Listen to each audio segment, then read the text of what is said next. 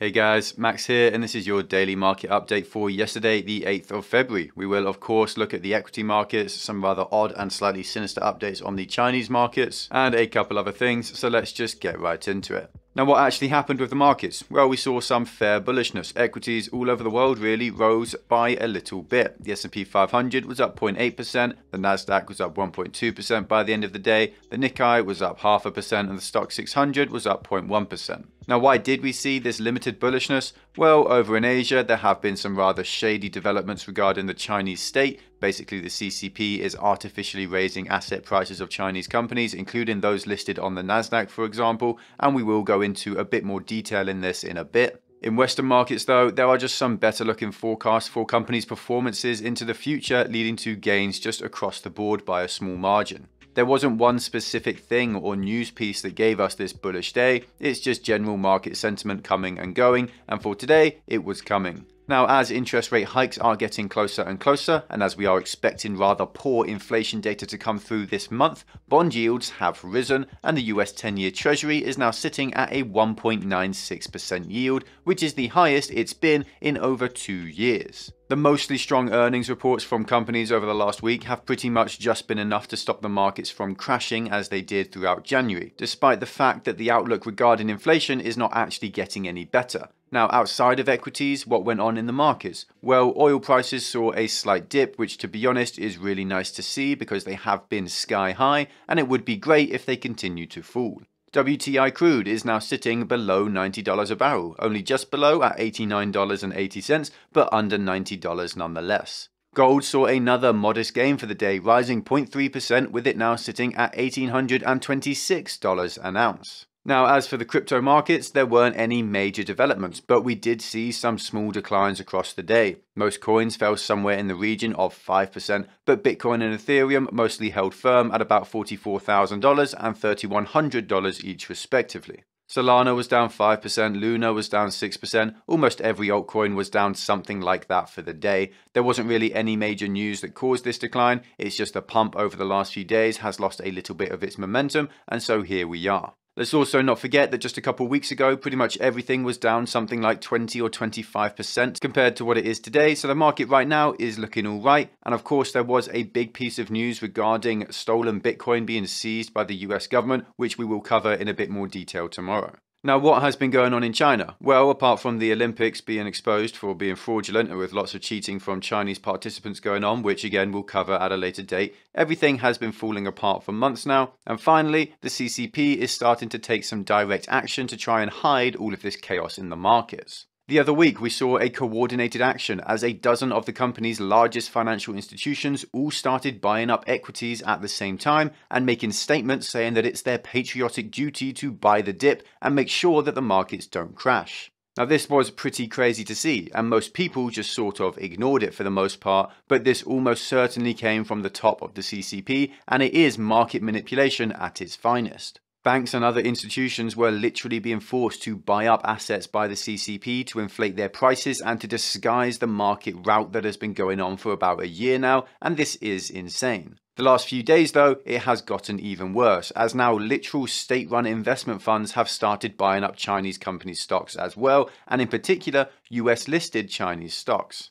Alibaba and Pinduoduo, for example, rose 6% and 13% each in one day alone as the Chinese state flooded the market with buy orders. Now, they've actually been surprisingly transparent about what they're doing. They've literally said that they're buying up stocks to stop the markets from routing and falling as they have been, which is pretty crazy. It's also oddly similar to Abenomics, the policy pursued by Japan over the last decade, where the state just started buying up assets and equities in order to inflate their values and hopefully stimulate the economy. Unfortunately, after 10 years of this going on in Japan, it's very clear now that it doesn't work, and every economist in the world will tell you that it simply doesn't work. To be honest, I really can't see how this will go in any different direction in China either. All this will do is increase the liabilities held by these Chinese-run banks or the Chinese state, and inflate some asset prices a little bit. This won't help confidence return to the markets because everything is so obviously just being propped up by the Chinese state. And let's not forget that this is the same Chinese state that caused this massive market rout in the first place, as they started attacking tech companies in China because they doomed them to be too influential and profitable. Very simply, this is not an investable environment, and artificially manipulating prices on the stock markets to try and make up for destroying the markets in the past is no better,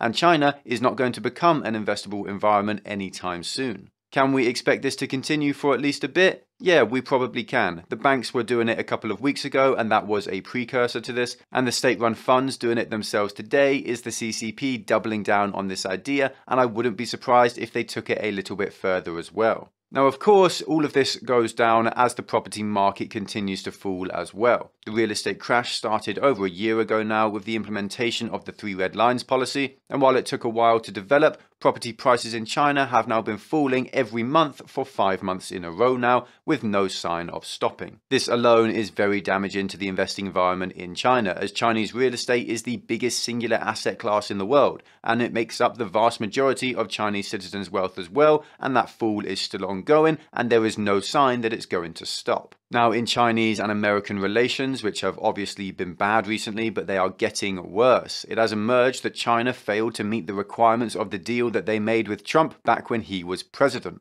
Basically, they agreed to purchase a certain amount of goods from the US to help rectify the balance of trade issue, but they came up 37% short of what they were supposed to do, and now the US is quite unhappy with them. Now, no one should really be surprised that they lied here, or that they hid their lies from the US as well. The CCP is a genocidal authoritarian state who puts the party's interest before everything else, even their own citizens, so this is fully expected. Now, a US senator has also come out and said that China should be sanctioned for what is going on in Xinjiang against the Uyghurs, and he's absolutely right. The democratic world should not sit idly by as this awful stuff goes on, even if it means companies have to shake up their supply chains and move production to other countries. This is part of a wider shift in US politics to actually start speaking out against these atrocities and the evil doings by the Chinese state. We saw similar stuff with Peng Shuai, the Chinese tennis player who basically disappeared overnight, and we've seen the same sort of thing with China's actions in the South China Sea and with their actions towards the country of Taiwan as well.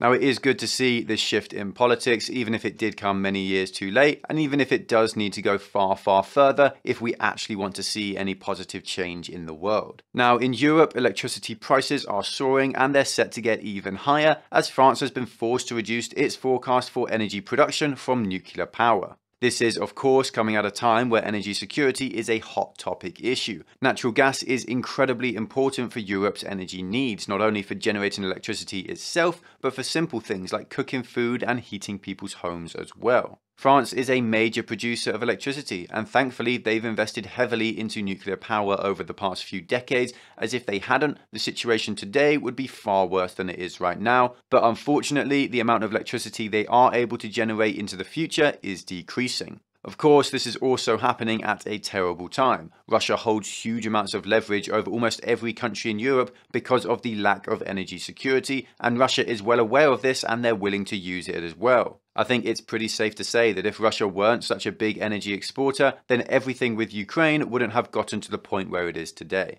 Now, in that same sort of vein, Macron went over and spoke with Putin, supposedly to try and de-escalate the situation in Ukraine, and this was a big moment for Macron, as he'd spent the last 5 years courting Putin, trying to get him on his good side, build a positive relationship in order to be in a position to make a difference when something like this Ukraine situation comes up. Now, coming away from that meeting, Macron was very happy to announce that he had been successful, that tensions were subsiding, that Russia had made promises to him that it was not going to escalate the situation any further, and all was okay. The only problem is that it seems like Macron got played a little bit, unsurprisingly. Almost immediately after Macron claimed everything had been solved, Putin came out and said that that was all a lie and it was untrue. He said that no agreement had been made, that he wasn't going to withdraw troops from Belarus on the Ukrainian border, but most importantly, that as France is not the head of NATO, no agreement could have been made by them anyway. Now, this is a kick in the teeth for France and Macron. It's a pretty huge failure, and it's an embarrassing one as well because Macron came out seeming so optimistic. There are of course a few more updates regarding the whole situation in Ukraine, but we're going to get to that tomorrow, or else this video will just be too long. Now, in some little bits of random news, Joe Biden finally acknowledged the fact that Tesla is actually the biggest electric vehicle maker in the US and in the world as well. For the last few months, Biden has been going to events and speaking at conferences congratulating Ford and General Motors about how their investments into the electric vehicle markets are pushing the US forward into the forefront of the industry, and it's all been a little bit laughable. He has basically just pretended that Tesla doesn't exist, and this is coming from someone who doesn't own any Tesla stock. I don't own a Tesla car, and I don't want to own any Tesla stock or a Tesla car either, but Biden's ability to just feign ignorance has been pretty impressive here, and yesterday, Biden finally changed his tune, and he finally acknowledged that Tesla exists, and it was actually a little bit nice to see.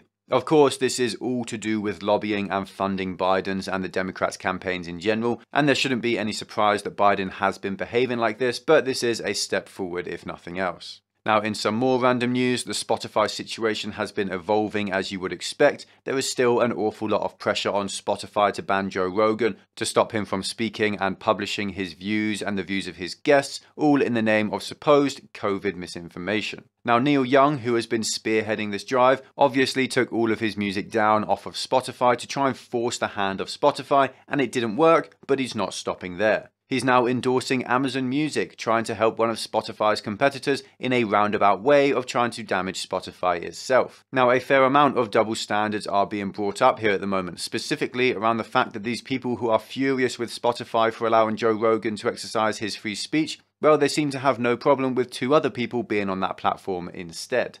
Those people are Bill Cosby and R. Kelly, both of who have their content on Spotify and other streaming sites as well, and these people are profiting off of this as well. Both of them are literally rapists, literal full-on real rapists. R. Kelly is also a convicted child sex trafficker, but literally no one who is angry with Spotify over Joe Rogan cares about any of this, despite the fact that R. Kelly is a literal paedophile. Personally, I think it's insane that this is where people's priorities lie, that they would rather try and infringe on people's rights to speak freely, as opposed to trying to stop child rapists to be able to profit from these same streaming services. If nothing else, it shows a gross miscalculation on the side of morality from these people seeking to tear Joe Rogan down. Now that is it for today. I will be back tomorrow, of course. If you enjoyed this video, then leave a like and a comment to bless the YouTube algorithm. If you want more content like this, then check out our Patreon and join our community of investors. You get access to our Discord, loads of exclusive content like insight into my portfolio and buy and sell alerts for all my own investments.